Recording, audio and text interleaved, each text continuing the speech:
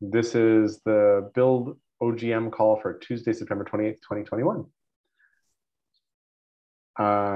Pete, so I was just sharing with Stacy that Jim Rutt said yes to fund OGM to the tune of $25,000 yesterday. And I was explaining sort of the use of funds on that. And I had stuff I wanted to sort of dig into on that front. But I was also hitting a point that I think I need to spend more time on. I did one video a while back called I Have a Hunch I'm Having a Unique Experience Here, which is the experience of feeding a consistent, persistent, a single mind map, right? And one of the reasons I feel like the big fungus is even sort of doable and not in a single tool, but one of the reasons I think it's doable and interesting and valuable is this curation of a single object. And I think I underestimate how little other people necessarily understand it or see the difference. And I feel that every time I hear people planning what to do about knowledge management or personal knowledge this or whatever. It's like it's always little bits and snippets separately, and always like starting from scratch, and then sort of the disposability of the final image. It's not that the final image isn't woven into a useful context to return to later and make better. The final map or whatever it is mostly disposable. Good morning, Marc-Antoine. How are you doing? Are you warming up? Yes. What did you say about the object? It sounded absolutely interesting. The shared object. Yeah, they're disposable. So I'm riffing on the fact that I've been feeding one map for 23 years, and that's a different experience from creating disposable maps, however useful the maps are in the moment. When you do a map and go, that was awesome, and then put it away, never to return to it even, in many cases, right? That's just a different experience. I mean, this morning, for some reason, what provoked it? April and I were talking, and she said the phrase "one-hit wonder." I'm like, oh, I think I have that in the brain. So in 5 minutes, I sat down and I'm like, gosh, I have one trick pony, but I don't have one-hit wonder. And that's all about one, right? So hold on. Yeah, there we go. so in 5 minutes, I did this. Right, so one-click purchasing, the 1 acre fund, one man plays, one punch man, the one room schoolhouse, one take one shot movies, one frame cartoons, the one drop rule. You're black if you have one drop of black ancestry. That's interesting. One dimensional man by Marcuse, etc. So that was 5 minutes of curating stuff that one page wonders is one pager types of website, which is under web design and parallax scrolling, and has a bunch of stuff. And this experience is not normal, right? And either I'm off on a fantasy trip about how interesting and useful this is, or oh, thank you. See, and if you all want to suggest more ones, I'll make sure I either have them or add them. And I was realizing I have to add the singularity under one, because it's like everything collapses into one spot, right? Monotheism. Pardon, monotheism, very good. See, so simple. Hang on. So one-stop shopping. Let's see if I have one-stop shopping. And if I don't, I add. Now I have things that are one-stop shops, but I don't have one-stop shopping, so I will add it now. Anyway. So top line, I see at least 2 things there, Jerry. One of them is curating on a topic. Right. And then another thing is having a persistent knowledge store that's helping you curate. That it looks like you did a lot of, like, there's a lot of Wikipedia pages there. So it looks like you did a lot of in the moment curation rather than gardening your existing knowledge base. Not sure how you mean. So a lot of the pages you see here were already in my brain. Like all this collection right here is me typing one into the search bar and then going, oh, that one fits. Oh, that one fits. Oh, that one fits. And finding things that were already in my brain. So one-click purchasing can be connected to one-stop shopping because they're sort of different, sort of similar, but sort of different, but they're kind of cool together. Monotheism, sorry. Can you say more about what you just said? Well,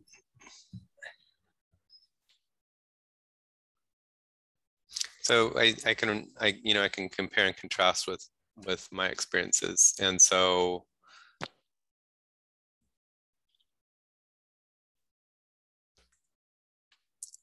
I think the thing that's different is not when you can, because I do something like this all the time, right? So the brain is the web, instead of it's not something that I've curated. It's something that that exists to me in kind of a similar way, I think. So being able to pull together a bunch of stuff is something I do all the time. Something that I don't do all the time is have a network of a mind map, a connected mind map that's persistent over time. Right. But for example, Pete, I've seen you do rapid and fabulous research on 1,000 topics, but those are posted to emails that disappear into the Bitbucket on a private mailing list, for example. They're not integral. You're not. Well, the demonstration that you've got here, I think, is more. It's fairly similar to what I do. It's not. I don't.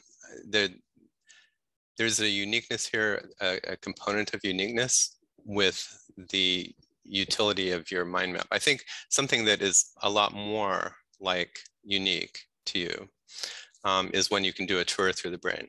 This is connected to this. This is connected to this. This is connected to this, and you're lighting up memories in your wet brain by being able to tell a story that you own.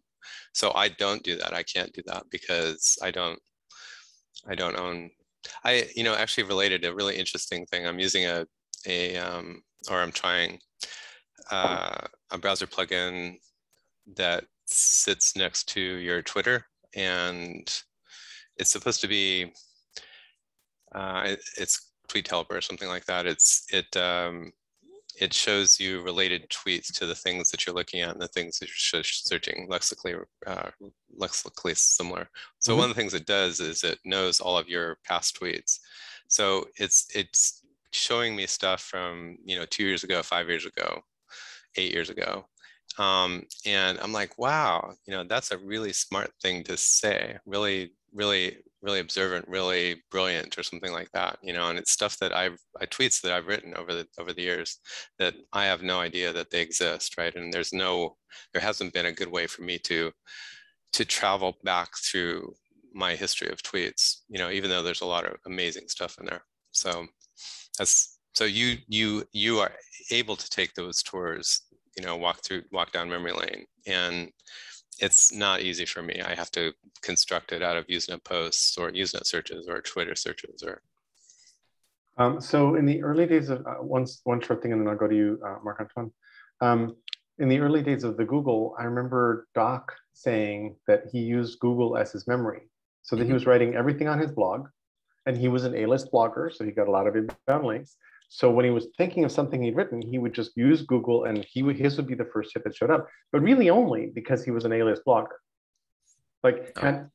So Google would have worked that way. I used to do that. Yeah, I used to do that all the time on Kaminsky Wiki, and I still do, actually. If I'm looking for everything as a project, what I do to find it is type into Google, everything is a project Peter Kaminsky.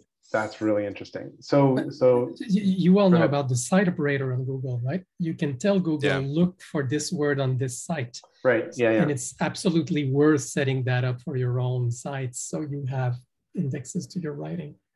I think it's more thrilling when you can just search the web and find it. Can I, or are you done? Please, please do. I'm trying to just name what you're doing here because I find it interesting. Because there's a lot of tools that allow you to have instant web maps, right? Say, what are all the, like Google itself, of course, but also I'm thinking of something like Carrot that moreover does clustering. And what you're doing here is kind of give me I'm relating by hand those sites to a concept. And this is not a sense-making map, it's a gathering map, right? But it gives me an intersection between this concept, one, and things I've already thought important. So it's a kind of intersection of my interest history and search for that concept, which is, as I said, very different from a sense-making map, where you would say, okay, let me look at all these ones and what is the idea of oneness that may emerge out of that, and let me curate a subset of that and explain why it's a relevant subset, and, you know, for transmission, which is much more work. Like there's all this wonderful stuff that Mark Carranza does with a kind of brain dump tool, but that is not for public consumption. And for private, you know, my own sense making versus public sense making. And in between, there's the kind of gathering before you even sense making. And gathering, are you doing it on the web or stuff you've collected or stuff you've written? And these are filters on any of those, right? Yeah, gathering is a... What I showed you right now, this one thing I did in 5 minutes just for kicks, and it was interesting. It's not the most interesting use case here at all. This isn't just a form of gathering. It's a form of opinion making and framing and policy shaping, and it's a consistent form of. I'm not just finding something I wrote before, Pete, which is interesting in itself. I get it. But what I'm saying is, you'll probably always want to go through a phase of gathering before you prune it and sense make out of it. Oh, for sure, for sure. And these are stages, and they're important. You do need the gathering, and you do need the pruning, and you do need the shaping it for external consumption. These are 3 stages. Right. And of all these 3 stages, you can apply it to the web, stuff I find interesting, stuff I've written. And this is a kind of orthogonal filter on these 3 stages. And I'm just trying to, as I said, name what I'm seeing. I'm not yet making a theory out of it. This is the gathering stage. But it seems to me that there's something to be gained by being systematic about this, because I would like to be able to say, okay, I'm in the operation of pruning what I've gathered or subsetting, and how does that help me do the sense making and the packaging, curating for public consumption, because these are stages and they need different affordances. Yeah. And Pete, you said one thing way long ago, I think sort of near the start of OGM, that I would love to have done more and I just haven't made a habit. But I think your observation was that when I'm explaining things while you're watching the brain go by, it's actually much more powerful than just trying to randomly make sense of the brain by yourself. That my narration and my storytelling and knowing where the skeletons are buried and what the paths are matters a lot. And I totally agree. And one thing I might have done was do like a video a day and just do, so sit at the end of the day and reflect back on today, what was the most interesting thing that I put into my brain or ran across, and then do a 2-minute like screencast and just post that. And I think that would be interesting because I do have a tiny habit, and I don't do this often enough either. I do have a tiny habit of on Twitter, just posting a short kind of teaserish tweet with a link to one specific interesting thought in my brain.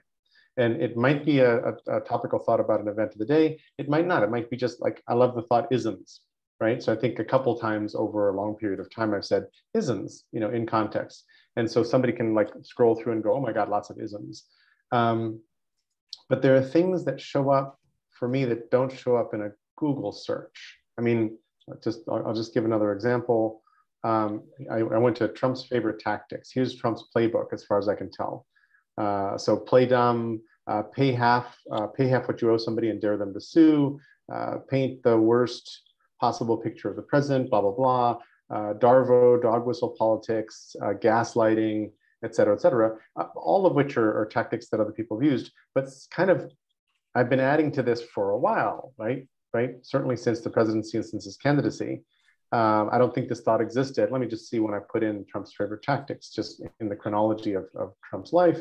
2016. So September 2016, before he wins the election, right? I'm like, oh crap, he's doing this. Break norms all the time, bribe or remove representatives of the law, claim ignorance over things you know very, very well, like, oh, that man, David Duke, I don't know David Duke. Anyway, the collection of these things together is different from a Google search that says, how does Trump do what he does? Yeah, totally. And I've got another one like why people support Trump that also has links to the best articles I found about why people actually support Trump. In my judgment, this is only my radar and my perspective, but this act is different from a Google search substantially for me. Yeah, I agreed. And Marc-Antoine said it well. Yeah. Curation, filtering by what you know, more or less. And the gathering is definitely a part of it. I just was complaining about the gathering because I was afraid that it was looking like the gathering was all that I was doing there. And that, like, the one was just like a simple, trivial example. It's a stage. Still kind of fun. Yeah, anyway. So that Trump picture is an interesting example for me of something that, so what I can take away from that more or less is that, you know, Trump has a lot of complexity or processes or something like that, but there's probably something that I don't know, it's not super interesting. It's super interesting if I had time to dig into it, but I don't, and I have a top level, you know, understanding of the Trump phenomenon, and that's kind of good enough, right? Unless I need it deeper. So the thing that you have is kind of raw. It's uncooked, right? You have a viewpoint and you have a curatorial understanding of all of that stuff, but I don't capture that from your curation of those links. To transmit it to me, to help me understand what you see, you would have to tell stories through that path, or write an essay about, you know, here's a hypothesis, or or an observation I've made about Trump, and then have a through line through that, right? And until you narrativize it that way, it's not, you know, it's raw material. It's not cooked. It's not digested. It's not sensible. So yes and no. I've had a bunch of people send me emails over time saying, I turn to your brain first when I have a new area, who have a satisfying enough experience coming into my brain without my presence to discover a whole bunch of stuff and find useful things, and make that a habit in their lives to start looking at my brain. So for some people, a few people, maybe this is like 1%, I don't know. But for some people, my brain is self-explanatory enough that they can make their way around and they don't have to ping me and go, hey, Jared.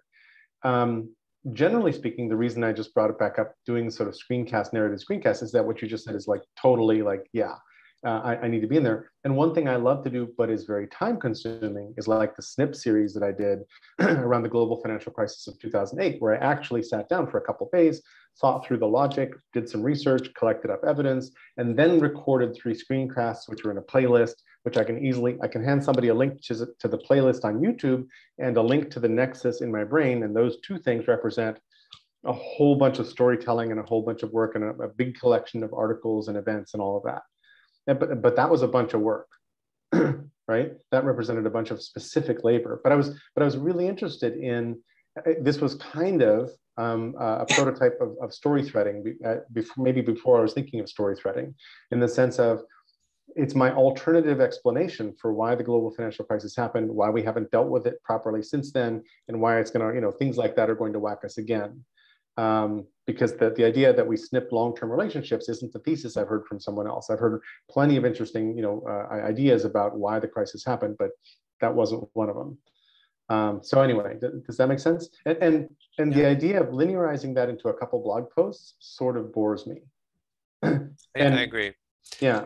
One of my epiphanies this morning, that regularly reoccurs, I think, is that 2 things.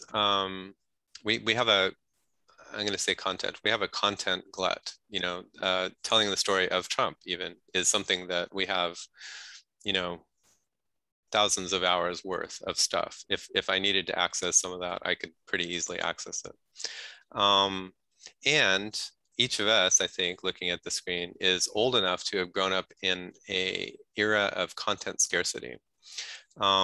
So I do this all the time, and many people I see do it all the time. It's like, oh my God, I put together this content like it's 1980, and this is so amazing and so precious and stuff like that. And it's like we're in a completely different era. It's content is not the scarcity.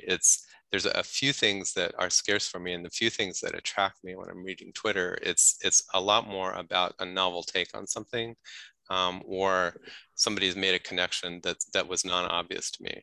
So those non-obvious connections are the thing that are gold to me now. And the ones that, the kind of the more non-obvious, but the more important, the better they are, and I didn't see a bunch of faces lighting up when I said, back in the olden days, but back in the olden days, really, like a little condensed nugget of any content, I probably each of us, I used to read whatever I could, right? I would read random magazines. I would read the back of a cereal box over and over and over because it was something, right? It was content. Nowadays, that's like noise. It's something that you don't want. So anyway, Jerry, as you talk about, how am I going to narrate through this, or the things that are important to me out of your brain are more about novel connections and things that I didn't think of, and not just a story, because we have too many stories nowadays. Agreed. And so for me, the insight is the curated collection of links that tells a better story. Yeah. And I think I need to refine it that way. Marc-Antoine, I just connected. I already had one of her great articles, so I just connected it up to the Nexus. So I just added it to that thicket of things, so it's now built on the story, right? But it's interesting because one thing I was trying to get across is that as you curate and eliminate, and that's fine, and it's important, and needs to be done, at some point you'll want to tell a different story from the same collection. So you want to keep the collection. So right now, even making the links, you're making choices, and you're already pre-curating. And at some point you're like, you know what? I eliminated that, but now I realize why it's important. And so maybe you want to have the collection separate from the curated sets and have multiple curated sets as they evolve, or for different audiences, or as your understanding changes, you see? And this is why I'm in a single, in the brain as a single graph, it's harder to do these layers. And that's something I'd like to do, is being able to say, here's maybe the big curated collection, because maybe it's already curated. Here's the web active search, and I want to subscribe to that. Here's what I decided was important and important in there. And here's what is important for a view, a curated view. And here's what's important for another curated view, because I'll revisit this. So one of the really interesting things about the brain, or maybe it's just how I use the brain, is that those different contexts can coexist quite comfortably, but not perfectly. Meaning, I can have a snapshot, and then I can use one of the nodes in this snapshot for a completely different snapshot or point of view or whatever. And it works a bit. It certainly works if I'm narrating it, because I can tell you what to ignore. But the overload or the overlay, I don't know exactly what this is, of the different ways of using this actually work really, really, really well. And what I'm trying to avoid is having to go to a different tool to do a particular thing. Although I will say that when Prezi was still Prezi before it got its lobotomy, I would storytell in Prezi, and I would then go to Prezi and regenerate a bunch of objects that weren't linked into my brain because Prezi couldn't do that elegantly. And I would go tell a story, go tell a story in Prezi. And then I would duplicate that Prezi and then get lost because I didn't know which of my many Prezis I had a particular node in, and I got the version control problem that I'm trying not to have by having more or less canonical references to the interesting nodes or nexuses in this mind map. So so partly what I'm looking for in my wishful thinking about the future of what this media might look like is how do I stay, and this is what I mean by what is the blackboard or the background or the frame that can hold a brain display and a Kumu display and a database lookup and other things in a connected context that is persistent. Because otherwise I'm tool shifting to do a different, like I can't really do elegantly in the brain with what Kumu does. That doesn't work very well. But how can we get something closer than, hey, click on this link and you'll be taken over to this other random tool, and in a different window someplace we'll have this thing that isn't really connected back into the web. I'm really interested in hey, the Kumu thing lives in the same medium, but it's a very different way of seeing what's happening in the information, right? Same thing with argumentation theory. If I wanted to be strict about, or speech act theory or whatever, if I wanted to be strict about those things, then there would be a mini app or an internal app that would enforce the structure of that particular way of thinking or seeing or analyzing. Yep. That would then help us make sense together. Yeah, and yeah. I don't really know what that thing is. And this is what hyperknowledge is about. It's about having a common format that can express all those things in a way that enables to map those tools reactively. So something that happens in one happens in another and so forth. But the problem is it will always involve setup, because if you, for example, you're in an argument map, are all the argument links, should they induce brain links or not automatically? It's a valid question. And you have to have this idea that probably it will be more suggestion, right? I've added this link in this tool. So that tool should be aware that, hey, there's a new link and maybe it should be added, maybe not. Can I ask? I'm not sure. And this is something that the tools don't know about, the notion that you're not just importing or exporting, you're maintaining a two-way sync with filtering between knowledge ecosystems and knowledge lakes, if you will. That is very difficult because, and you'll want to probably even have rules saying, oh, this kind of link added automatically, I don't want to bother to confirm it, but that kind of link, let me decide.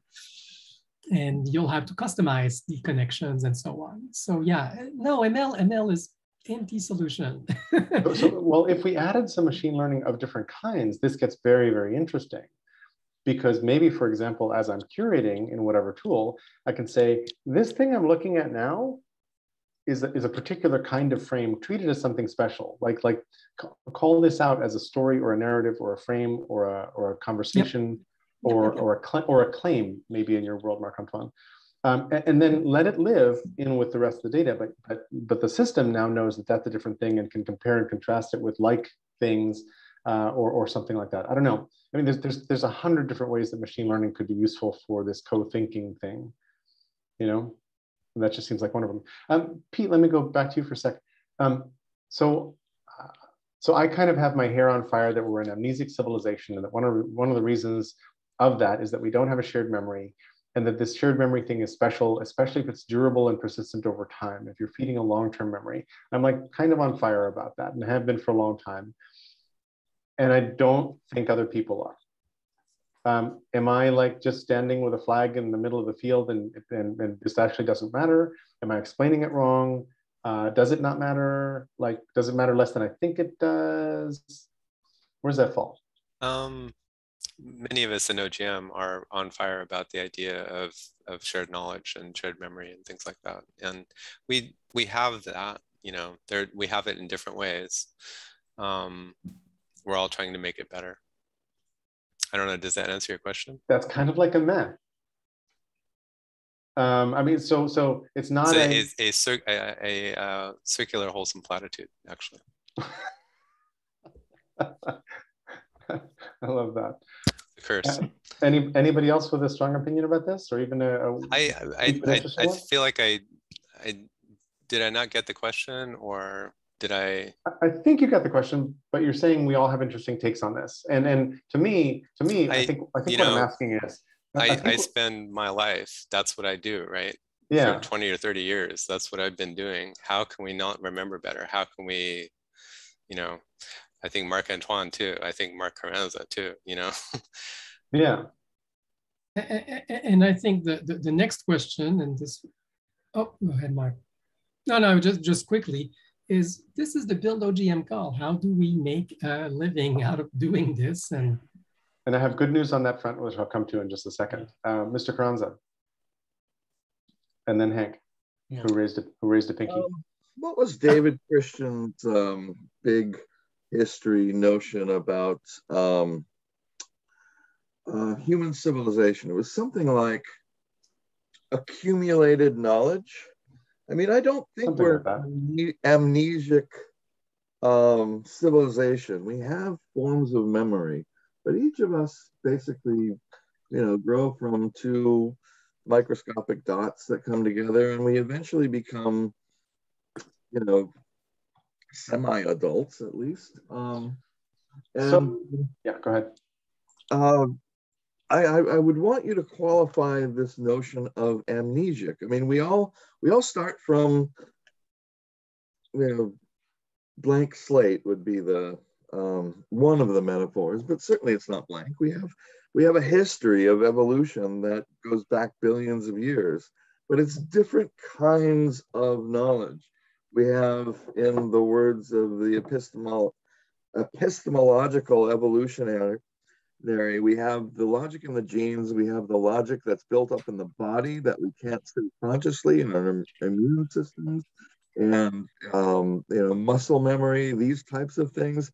But we have a higher level, which is a symbolic knowledge layer that we transmit, and it accumulates over time. I mean, I don't have this bookshelf behind me on purpose. It's just where I have the computer. It's not trying to brag or anything, but basically we have, I have a reflexive misunderstanding or problem with this notion of amnesic when it comes to civilization. Your background, hey, some of this stuff is hidden on purpose. Yeah. So the question comes up, really, what do you exactly mean by this amnesia? So funny you should bring up David Christian. I met him at Davos at the World Economic Forum multiple years ago, and I listened to him talk. I was one of his audience. Then I went up and talked to him afterward, and I said, hey, interesting, beautiful, very highly produced big history project. Bill Gates gave him a lot of money. So I said, how do I use your materials to tell a story about colonialism and decolonization? And he was like, well, you sort of can't. And he said, gosh, a lot of my historian friends are really mad at me because of sort of what you're saying. Like, the Big History Project is a beautifully produced piece of knowledge of the kind that you're talking about that is hermetically sealed behind intellectual property barriers that don't let me weave it into my story and appropriate it for my own story to enhance, change, whatever. And for me, books are becoming, like I call PDFs where information goes to die. I think some of us come from that world. Books for me are becoming little prisons of good ideas because we overprotect them and the authors overprotect them. The idea should be that the author should get a short head start. That's what the framers of the original copyright clause and the Statute of Anne in 1610 or 1640, 1610, I think, is the original Copyright Act, right? Statute of Anne under Queen Anne. A short advantage so you can make some money. And then the idea is supposed to tumble into the commons so that we can use it, but it doesn't. And then we proceed to overprotect, like I read a lot of books too. I like long form stuff, no big deal. I use the highlighter in the Kindle and I use a little app on the side whose name escapes me now, it'll come to me. That sort of syncs with the Kindle Notes features so that it kind of has the little clippings that I highlighted, but really not in a usable form where I can weave them in. I also don't use Hypothesis, which is just not usable enough to fit into the way I work on stuff. And if I were using all those things better, they might actually sort of click together into a little way to use this idea, this collected intelligence.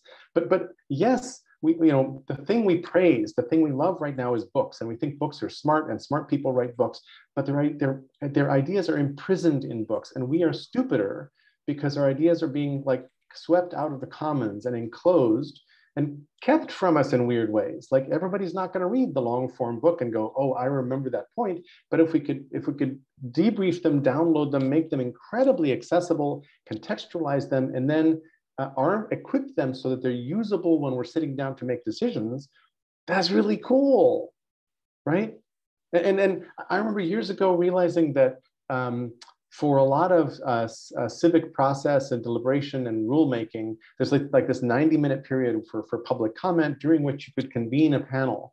And you would have to, for the process, you had to create a report on the topic. So you had to hire somebody to write a report, which was just a report in a capsule. You had to train up a bunch of citizens on this one issue, and then they had to make a decision, and then that one little decision sort of made its way back to legislators in this sort of way that civic process was supposed to work. And I'm like, that's just an asinine waste of time.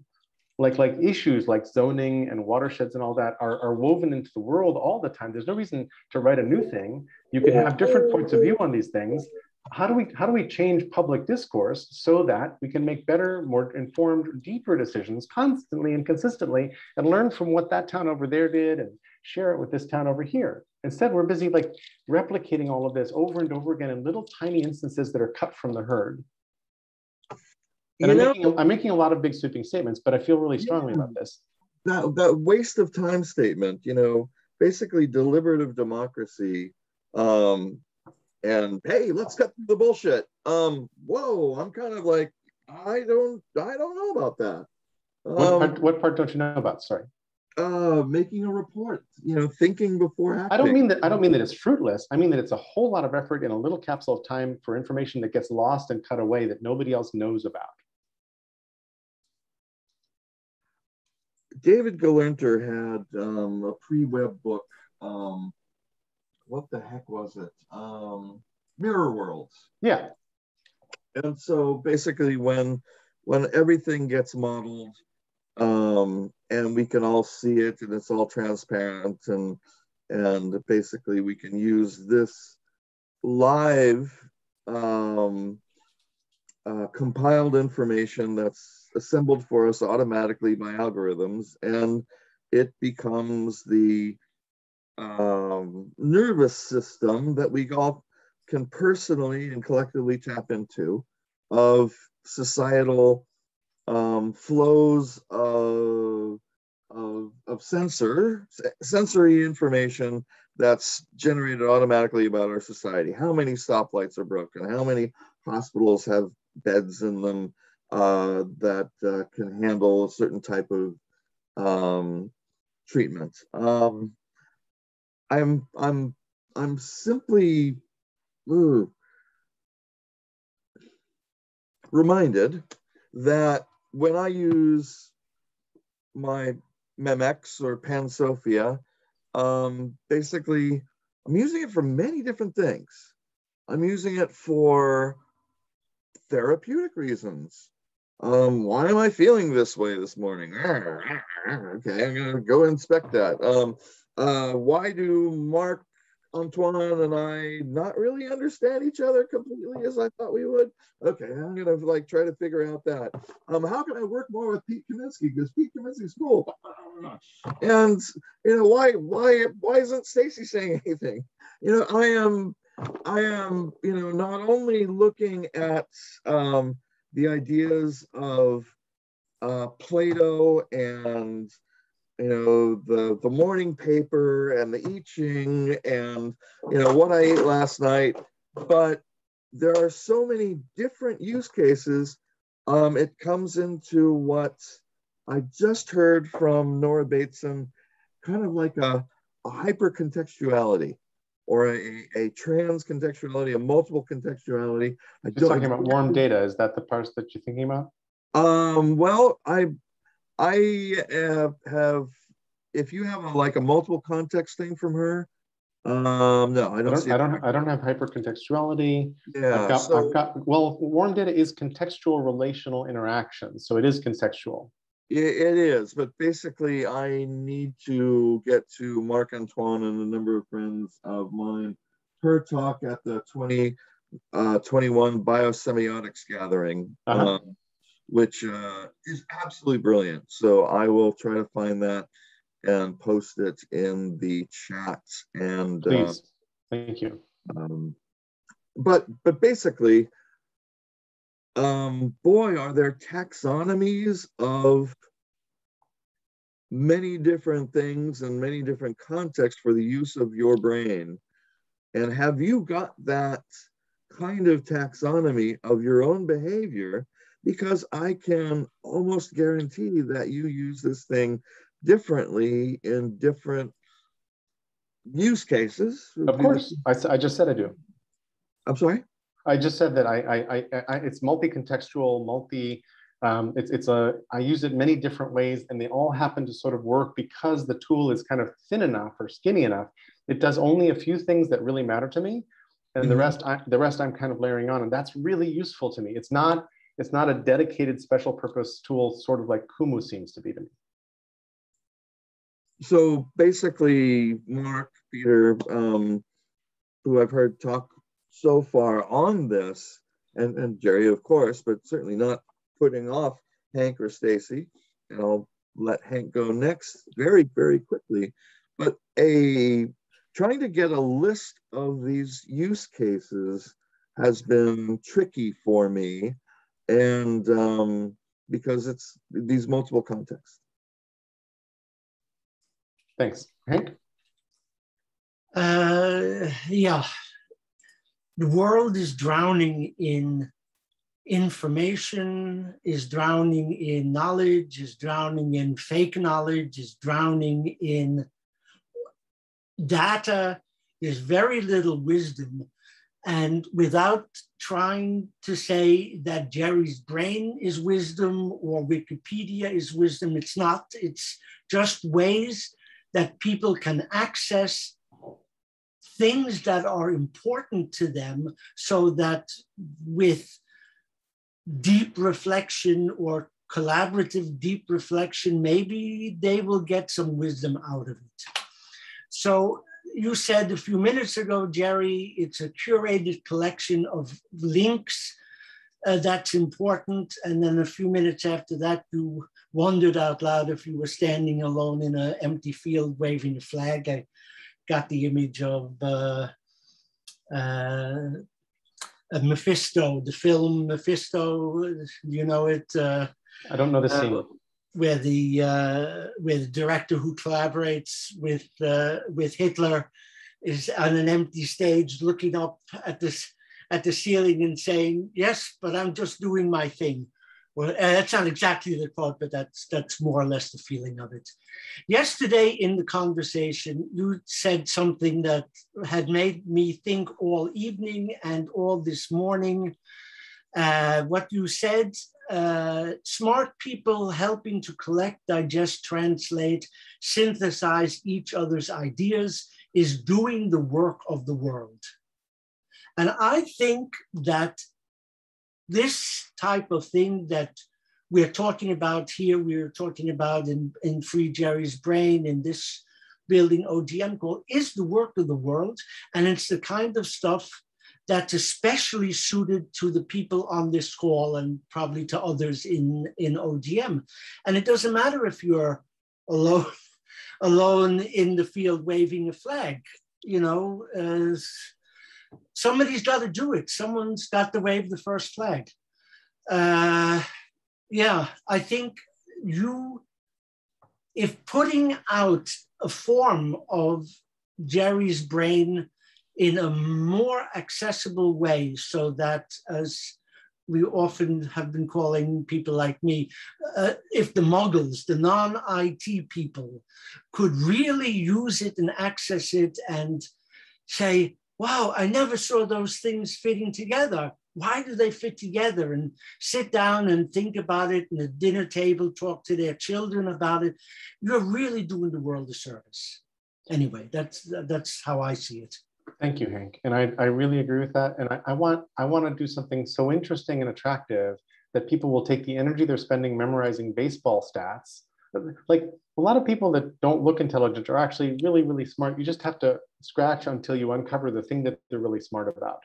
And it might be like they can memorize a quilt pattern to the point where they don't look at instructions and like produce an entire beautiful work. I don't know what it is, right? But people are like, the brains are working. It's just that we've made a world where when they try to apply it to make sense of the world, there's too many notes and it doesn't really work. And civic participation seems to be a bit of a dead end, and it just gets you in trouble and maybe physically hurt, and a bunch of other bad stuff is happening. So how do we create a shared artifact that is fun to curate, that is meaningful to curate, so that it leads to better decisions, and so that we can like lather, rinse, improve.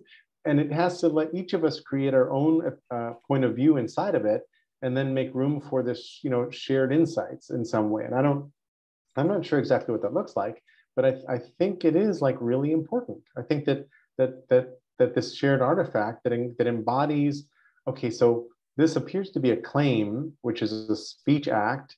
What is the underlying logic, and what are the premises that reinforce this claim? And then wiggle down that chain of logic that Marc-Antoine's software will have put next to us, so that we can start to go, oh, okay, it seems to rely on these four pieces of evidence or reasoning.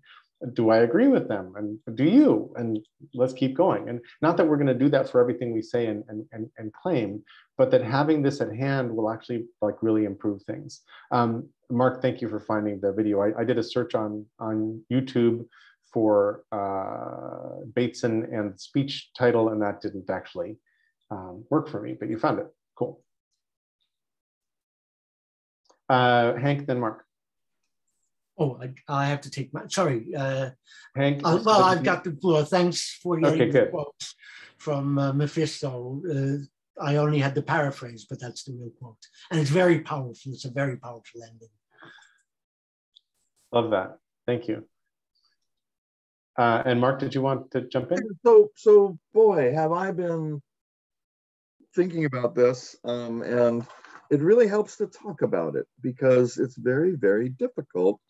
And these calls are the talking cure. Sure. And again, basically 2 weeks ago on, I forget if it was a Build OGM call or a Generative Commons call, you and Pete had it back and forth. It's like, oh, this is brilliant. I wouldn't have gotten these ideas if I hadn't watched the video, gone back and watched the video, something I didn't attend. Now, I have a story. It's a bad story. It's a fake story. It's a story that is made up and is probably untrue.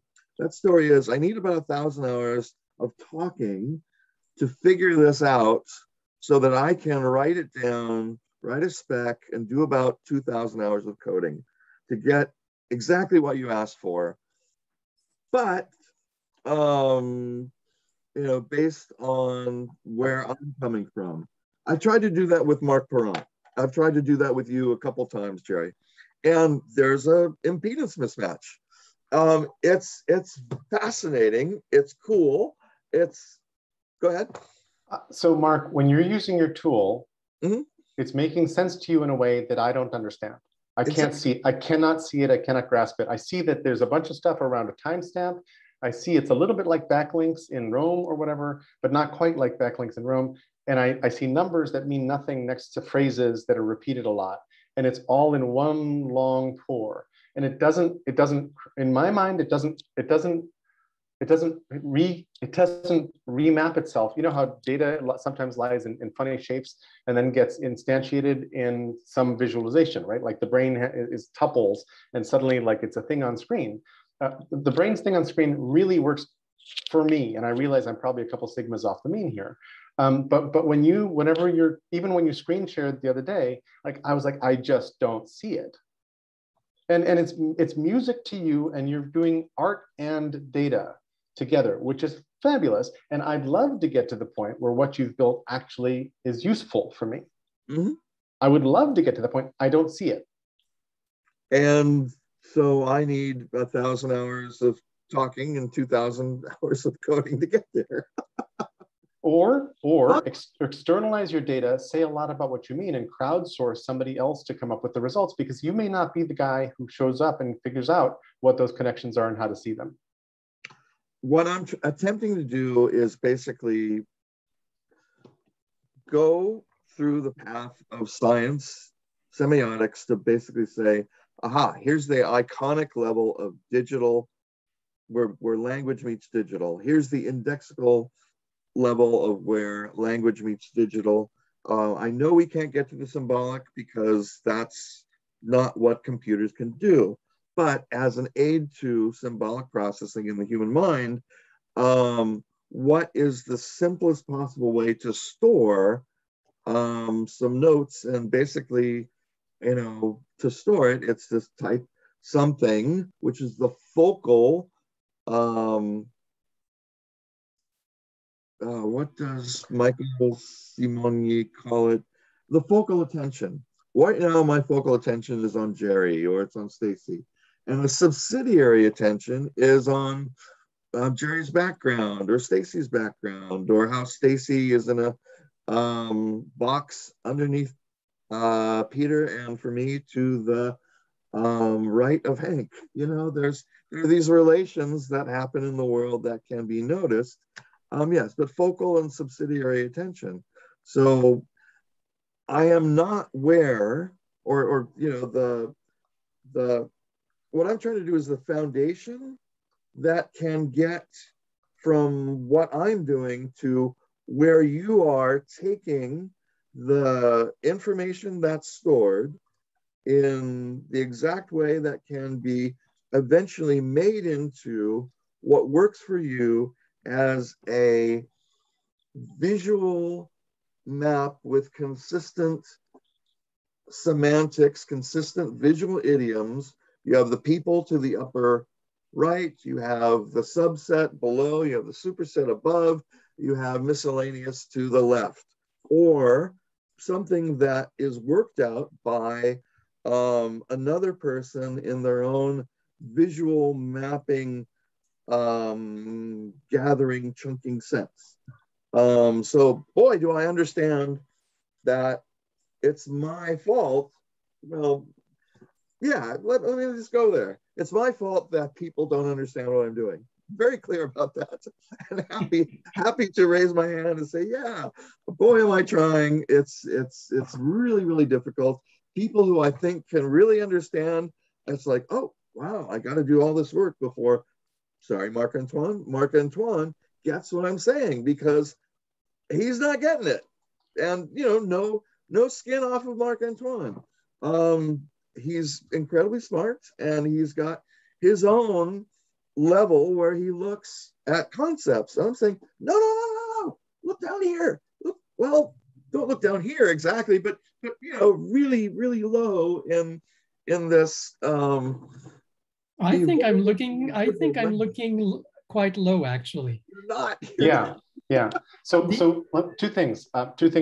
One of which is I want to tell you some good news before we run completely out of time. But Marc, it occurs to me that you and I are doing remarkably similar things day to day for a long period of time. Here's the two places I think that they vary. I have a different set of choices about what I put in my brain than you do in what you put in MX, right? So we are the curation of chunk size and chunk framing is different. Your chunks are more like note-taking and stream of consciousness. My chunks are more like, oh, this stands out, it's memorable, or it's the title of a work or the name of a noun or whatever, right? And then the second thing is, the only feature I really use out of the brain is up, down, left. And I make it mean meaningful things to me at every point along the journey, so that the left isn't miscellaneous. The left is antonyms, or it's tight couplings, or it's like the jump thought. If the brain didn't have this weird little jump thought thing, it would be much weaker for me semantically. It would like I would lose some aspect of what I love about its expressive capacity. I don't use any of its advanced features. I don't use link types, thought types, labels, tags, whatever. I use none of that. So all that can be chucked overboard, and I would not lose a moment's sleep. So I'm not doing a lot more than you are, but the little bit of context that I'm adding and the little bit of editorial that I'm adding makes the brain work like super duper well for me and a couple other people in the world. And I'm trying to look at what you're doing, because I realize that we're like so close, but your system lacks so much context for me that I can't actually make any sense of it. Like MX doesn't have any added layer of semantics that helps a non-note taker who did the original note taking make sense of it. And if it did, it could be incredibly powerful. And I don't exactly know how to manifest it. And I'm not saying it should look like the brain. I'm just saying that the brain ain't that much more different than what you're doing. Does that make sense to you? Cool. Let me take, before we run, we're almost at our hour. I just want to say, like, a couple of you know, so actually really good news. Yesterday, I've been in a casual conversation with Jim Rutt, who is kind of the center of the Game B movement, and who back in the .com era was the CEO of Network Solutions, which was an important infrastructure player. And on the day of the .com disaster, he closed the deal selling NetSol to VeriSign and walked away with a good payout. And since then has been doing interesting things, including this Game B thing. And so, yes, we've been having casual calls because we're each sort of interesting to the other. And in a call last week, he was like, you know, and I was describing OGM and its needs for some funding. And he said, you know, today I sent a note saying no thank you to an org who I thought we were going to invest in. So we have a little bit of spare cash in the Family Foundation. So I wrote a proposal, and yesterday we talked at noon, and he made we sort of refined a piece of the proposal, and he said yes, and he's basically sending $25,000 over into OGM to do something with. And I have a use of funds in the proposal and all of that. A piece of it comes to me, a piece of it goes to people who are going to edit. We're going to stand up Weaving the World as both a video podcast and an audio podcast through probably anchor.fm. And then I'm going to curate just in the brain, because he was like, specifically, what happens now? And I'm like, I do this thing in the brain. So he's like, great, that's exactly what I want. So I'm going to curate each episode before, during, and after, and then sort of hopefully recruit other people to join in with other tools and other means to sort of start seeding the fungus, the big fungus. And he's like, fungus? And I'm like, yep, the big fungus. And so he's on board. And I think very importantly in the context of Build OGM, a piece of that money is to start two projects, which I would describe here as tiles in the big mosaic. I'd like to fund two smallish projects that are software projects that will put some pieces in place for the bigger thing, for the bigger vision we're heading toward. So I'm like trying to figure out what is a bite-sized proposal that fits into the larger map of where we're all kind of heading. What is like a double word tile that we can bake into this. And I now have some funds that whoever wants to build it and do it could collect. So I'd love to do that. And I would love your fertile imaginations on this and all feedback and ideas and everything else. Congratulations, Jay. Good news. Thank you. It's not a lot of money, but it's actually directionally perfect. It sprang out of a conversation where I wasn't pitching him. He wasn't on my sort of list as a potential funder, but he has funds, and it just sort of emerged organically in like the nicest way. And so now I can sort of go walk to other people and say, hey, Jim Rutt did this. Are you interested? It gives me a place to go talk to more people, and it gives me some stuff to stand up and just go do really quickly now. Jerry, you're standing in field. You waved your flag. And it just proves, build the field, they will come. And That's if right. they use it, it will build itself. All I need is a baseball team to show up now. I thought you've got one here. Yeah, exactly. There is a baseball 27 team. of us. Yeah, I love it. Mark, go ahead. A point of order, please. Yes. I wasn't able to save the chat from the last call yesterday because it went. Everybody said goodbye and boom, it evaporated way too quickly. So I just saved the chat, but a little warning if we can remember at the end of a talk. Oh, cool. So we've totally broken discipline with using Mattermost for our chats. It's just a wee bit too complicated to manage two chats and so forth. I have been, but not consistently, taking the chats and posting them to the channels for the appropriate calls. So you'll see on yesterday, well, whatever. I'm often, but not always, posting the chat. Jay's good about making recordings, and when you make a recording, you get a chat too. Yeah, the chat. So we've got all those chats. The chat shows up from Zoom. I have all the chats, so I've got them. I don't have a consistent habit of posting them to the Mattermost chats, which would be one place to put them. I also, it's extra work to separate out the And I don't get transcripts for all the calls. I get transcripts only for the Thursday calls, but those are useful. And I don't have it takes extra work to actually remember where they go and move them around. So I don't do that habitually. If I had a couple macros and pipes, I think that would be easily fixed. Or an intern. Or yes, or an intern. And part of what Jim offered was his assistant to do some wrangling, and he also has some staff that edit his podcast. He has two podcasts, the Jim Rutt Show and another one that's more casual. And the Jim Rutt Show is held up to a pretty high level of podcast production and has a whole bunch of people, listening to it and so forth. So, he's very experienced in that world, for example. Is there a location for the FJB calls? We should make what? There's no as quick question. Sorry, yes. Peter. Is there a location for the FGB calls? There's a private channel on Mattermost for FJB, so I post them in there. Please invite. And if you're not in, we'll invite you in right now. Thank you. Pete. We should make a Airtable or a wiki or a Trove annex or something. Probably all three of those. And a Git repo. I guess a wiki is a Git repo. But we should have one place where you just, you can find all the video links and all the chats. What I'd love is to drop them in one place where they're going to be stored permanently, and then to have, every time there's a new drop, to have a script that basically says, oh, I know what to do with a new drop. Zip, zip, zip, zip, zip, zip, zip. And I need to figure out what those steps are and where to put what. I actually want to build that as a service. It would also do transcripts and stuff like that. That might actually be a tile piece, Pete. And if you want to frame that up as a project, because I've heard somewhere that everything is a project. And that seems like a simple project that would actually help a shit ton. I believe that's a term of art. So yeah. There's a dimension of that I'm extremely interested in. I agree, having it's like an RSS feed, but it's interesting because the entries are like ICS, their calendar, and they get modified after the fact because you're adding the extra information. Here's the transcript, here's this, here's that. The other thing I've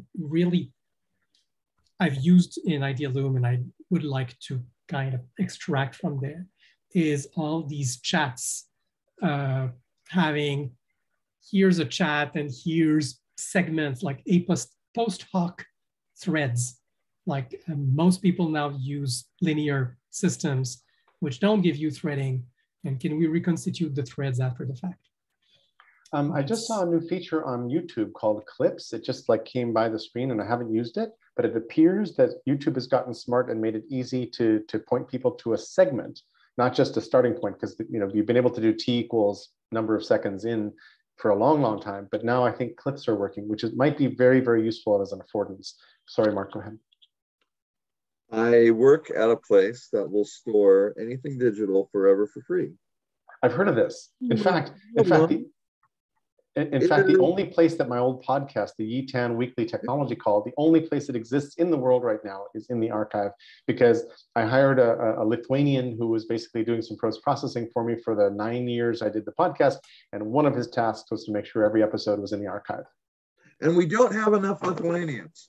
We have a shortage of Lithuanians. Yeah, maybe we can fix that. But getting to stuff in the archive, boy, is that difficult. I have the dream that a whole bunch of people will basically guerrilla attack the archive. They will store stuff and they will basically create a new interface to get to their stuff. I would love that, because, for example, there's no way that I found, and I didn't try hard in the archive, for me to reconstitute my old podcast.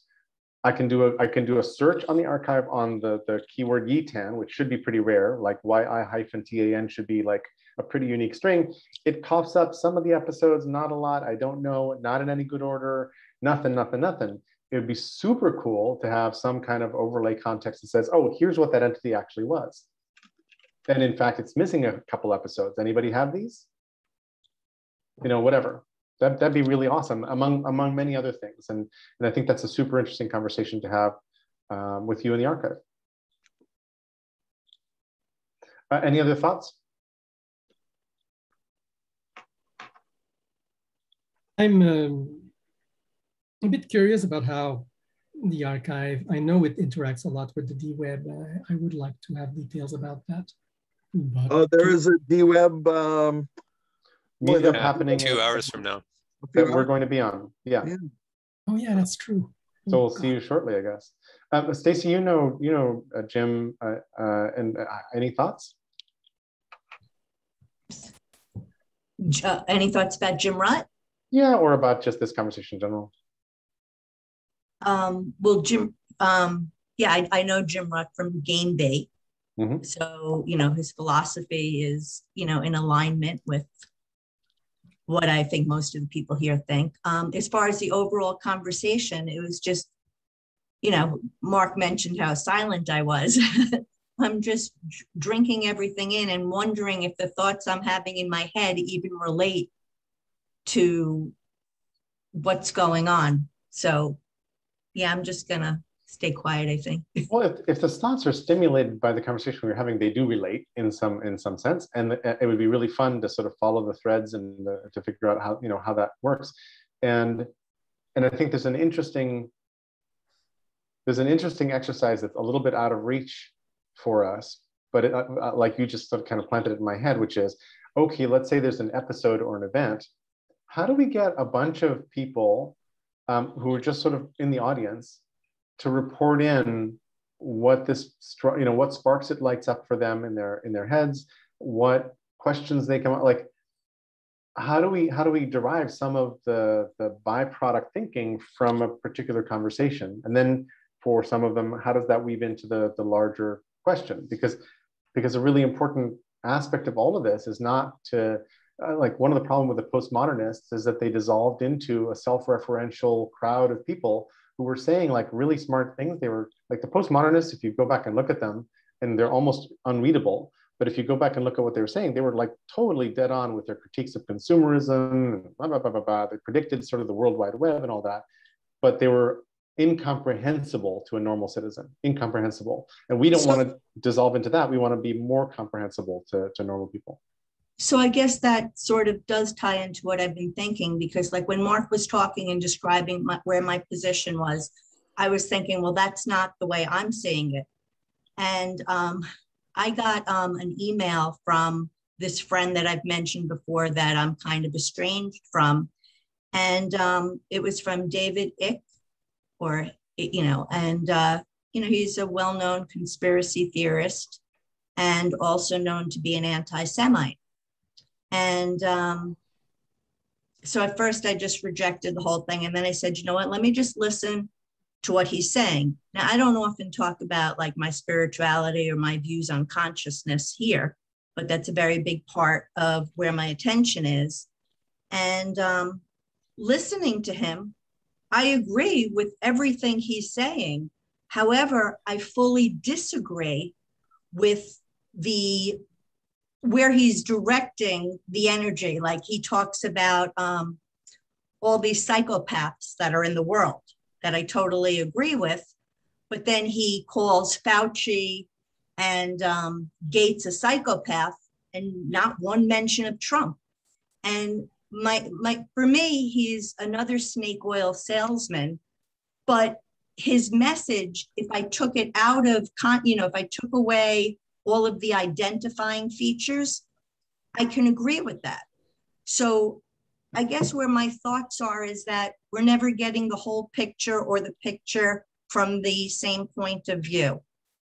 And that's what I was thinking through this call. And I'm not really sure how it fits in or matches. As far as I'm concerned, that's totally related to what we're saying here. Like really fits in nicely in that one of our concerns is how to absorb, mirror, reflect, represent, and then talk through conflicting points of view about stuff. And one of the reasons Trump got really popular was that there's a grain of truth behind a bunch of stuff that he says.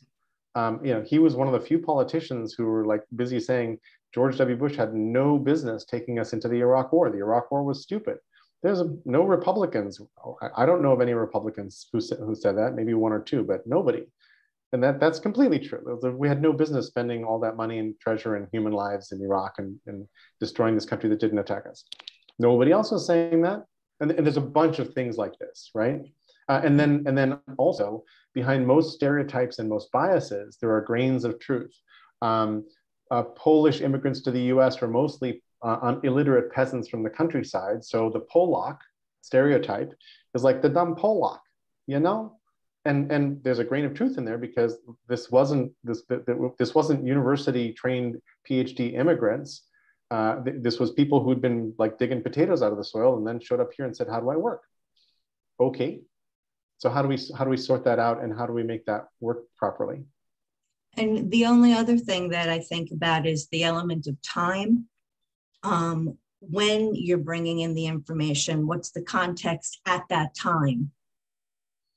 And also, the thing I thought you meant, but I agree with what you just said as well, is the effects of relationships over time, the building of trust over time, the evolution of perspectives over time, all of that kind of stuff. Like time is a huge and interesting variable here.